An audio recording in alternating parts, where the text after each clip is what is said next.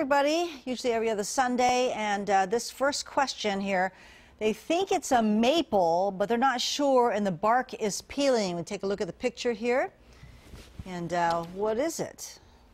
Okay, so yeah, it's not a maple. So sometimes maples look similar to this because of the leaves. But one way you could tell is that the bark on the sycamore and London planes are supposed to peel. So sycamores and London planes look very similar, but I believe this is a London plane because the bark looks almost olive green. But one way you could tell the difference between a sycamore and a London plane, the lobing's different on the leaves, which I can't see in this picture, but also the fruit. So I'm going to try to keep this appropriate, TV family appropriate, but the sycamore has one ball and the London plane has two balls that hang down on it. So that's how you could tell the sycamore versus the London plane. Got it.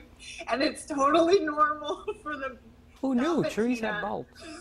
I'm just listening. I know, thank you. It's normal for the bark to peel on this tree. So there you go. Okay, question number 2. Exfoliation.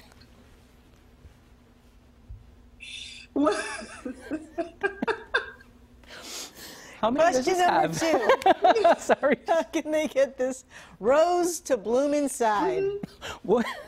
There you go. Okay, so mini roses. Yeah, they're small, so you grow them inside. You get them as gifts a lot, and it looks beautiful. So it obviously is happy growing inside, except for sometimes it's not bright enough inside to get them to bloom.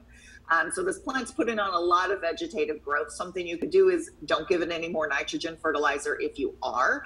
Put it by a south window, but not right up against a south window because it can burn. But I would, if you can, move it outside.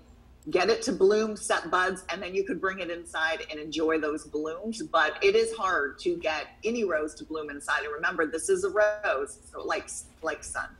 All right, really quick, one question here. The palm keeps growing babies off its base. What can we do? Hurry, hurry. Okay, so this is not a palm, it's a cycad, and that's how they grow. You could cut those off, but you're just gonna have to keep cutting them off if you want that single trunked one. You could take them out, dig them up, give them to friends, but remember, it's not a palm, it's a cycad, but it looks great, it's happy. I don't even know what you said, but you're a cycad. All right, thank you. She'll be around for the rest of the show. Get those questions in, theplantLady@kmaxtv.com, and follow her Facebook, Instagram, YouTube. She always says, please watch me on YouTube. Okay. All right, Jordan, back to you. Tina Marlene. 1 or 2? 1 or 2?